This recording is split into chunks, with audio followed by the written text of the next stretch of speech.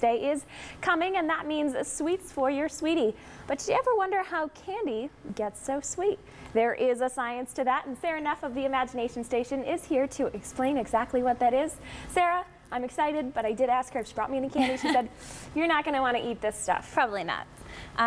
So like you said, Valentine's Day is right around the corner, and Scientific Sweetness is actually beginning at Imagination Station tomorrow. So that will run Friday, Saturday, and Sunday. So we're doing all kinds of experiments and activities that kind of go along with those sweet treats in this holiday. I'm excited about this. So tell us what we have. Well, I thought we would test the pH or do some chemistry today. So we're going to test the pH of some different candies. Okay. Okay. So I've actually got some sweet tarts in my mortar and pestle here. So I'm going to go ahead and have you grind those up. Okay. And on top of my light box here, I have 6 flasks, and each one is full of a blue indicator liquid. You know that I love to do indicators here, right? Yeah. I can't get away from them. Don't you make it at home with cabbage? You do. Very good. See? You've been paying attention. Yep. But each one, like I said, it has a measured amount, so there's 100 milliliters in each one. And what we're really trying to get across to kids when they come to do this experiment is that there's a process, and we're teaching them how to measure and how to be accurate. Yeah, and I love that. How to be good scientists. Yeah.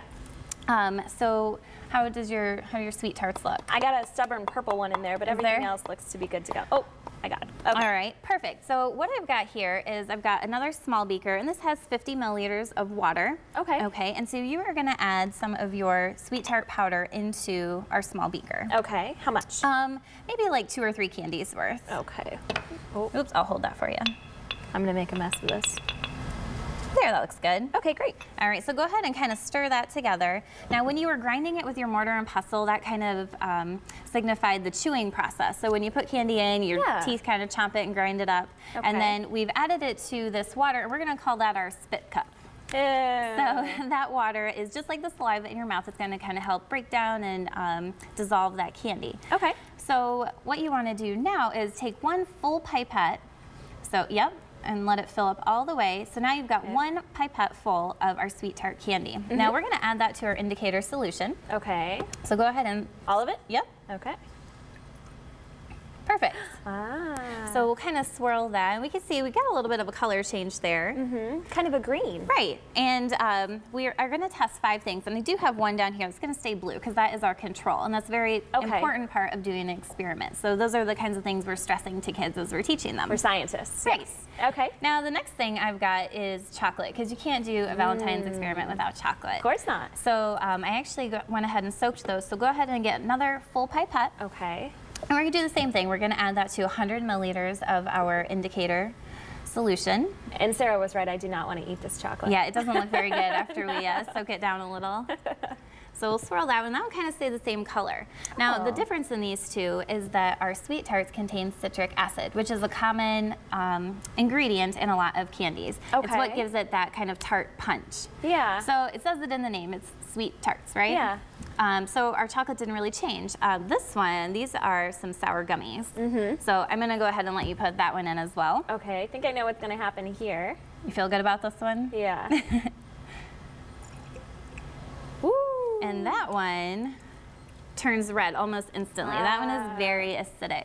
Okay. And it's important to talk about acids. Again, that's that citric acid that's in that candy, because it's actually very bad for your tooth enamel. So it's going to break down the enamel that's on your teeth, anything lower than a pH of 6.